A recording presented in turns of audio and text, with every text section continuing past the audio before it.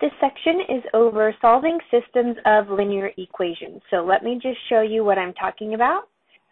This is our goal here, solving the systems of equations by, and we actually have three different ways that we're going to solve the system of equations in this section. We can solve it by graphing, we can solve it by substitution, and we can solve it by using the elimination method. And what a system of equation is, it's like this over here, where we have two different linear equations, and we want to figure out where did those linear equations match up. And what do I mean by that, by matching up? Well, let me go ahead and show you that when we work through the first method. Solve this system of the linear equations by graphing. So I've taken the exact same linear equation system that I presented to you on the last slide, and I just separated them over here. So all I'm going to do is solve for their y variable respectively, and then graph it, and then hopefully you can understand what we're looking for specifically when we are solving this set of linear equations. So on my first equation to solve for y, all I need to do is subtract 2x from both sides. That gives me y equals negative 2x plus 5. And then my second, I need to add 4x to both sides, giving me 6y is equal to 4x plus 12. Divide by 6 everywhere, gives me y is equal to 2/3 x plus 2. So let's graph each of these in their respective colors. The first one, my y variable is 5, and then my slope is negative 2. So I keep going down 2/1 as many times as you feel appropriate, and see if I can get a straight line here. Close enough, and make a couple more dots in this direction, gives me my full line there. Okay, in the red, same thing, my y variable is 2, and my slope is 2/3, so I go up 2/3. And again, I can do that as many times as I need to in either direction, so I can get an image of this line.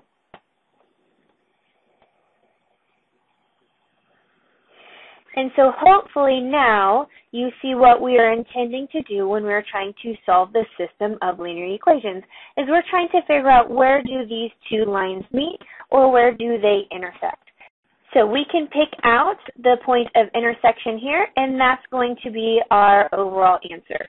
So in this system of equations, I'm going to think that my answer is going to be 1, my x value is 1, and 3, my y value is 3. So this is my first way of solving my system of equations, and I'm going to tell you the advantages and disadvantages of it. So the advantage of this is you get the visual representation of what is actually going on here. You can see where these guys are actually meeting. The disadvantage of it is that it's not very precise. So I assume that my answer are whole numbers, so therefore 1 and 3, but when I solve this system of equations using the next couple of methods, you see that this is not precisely the answer. So this is actually a guess, because we don't have the preciseness of an algebra method. And so, again, advantages is we get the visuals, disadvantages is we don't actually get the preciseness that we need. Okay, so let's try and solve this same exact system of equations, but this time I'm going to do it by the substitution method. And basically what the substitution method is I solve for one variable and one equation, and then I substitute it into the same variable in the second equation. So you can see that I have the steps outlined very precisely here. So when I go to solve for one of these variables, and I can pick any one, I could pick the x in my first one, or the y in my first one, or the x in the second one, or the y in the second one.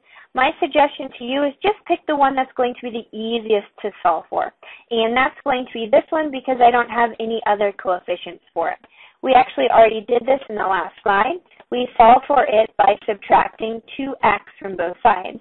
So I get y is equal to negative 2x plus 5. What I'm going to do with that then is I'm going to substitute it into the y in my other equation. Make sure you always substitute it in the other equation, otherwise it defeats the purpose of what we're doing. So that gives me negative 4x plus 6 times my y. Now I am substituting in this here, or negative 2x plus 5. And that is equivalent to 12. So now what I need to do is I need to solve for the remaining variable, meaning I only have an x left in this equation, so I'm going to solve for my x variable. Let me just simplify first by distributing this 6 here. That gives me negative 12x plus 30. Combining like terms here gives me negative 16x. Move my 30 to the other side by subtracting 30, gives me negative 18. And then, to get our final answer, we divide by negative 16. Reduce, and we get the answer that x is equal to 9 over 8. So now if I compare this back with what I solved by graphing, right, we assumed our x value is in fact 1 because we were assuming that it was going to be a whole number. But here we see that the x value is actually 9 over 8. So it's a little over 1, 1 and 1/8. But this is not our only answer. When we are solving these, we are looking for the point of intersection, meaning we're looking for the x value and the y value at the same time. So now I need to go to step number 3, and I need to take this x value, and I need to solve it into one of my other previous equations to figure out what my y value is. Now I can back substitute this into any one of my previous equations. I listed original here, but it doesn't necessarily need to be the original one.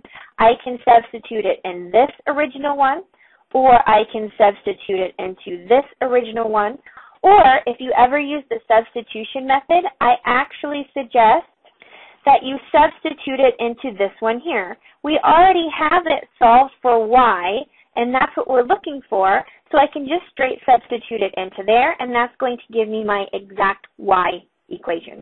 So that gives me y is equal to negative 2 times x, where x was 9 over 8, plus 5.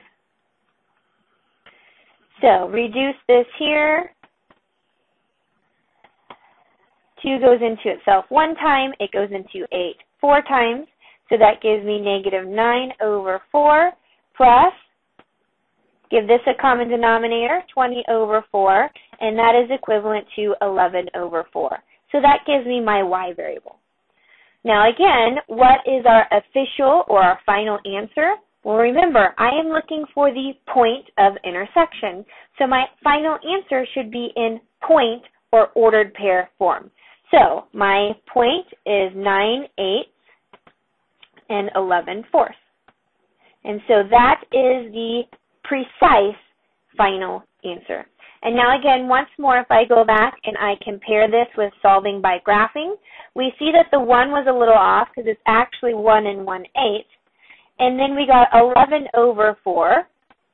And if I were to write that as a mixed fraction, that would give me 2 3/4, which is just a little bit less than my value of 3. And so this is the precise answer in mixed fraction form. So we can see that our guess was close, but not exactly what we needed to be. Okay, so we have a third method to solve our system of equations, and that is the elimination method. And so that's what I'm going to be doing on the next video.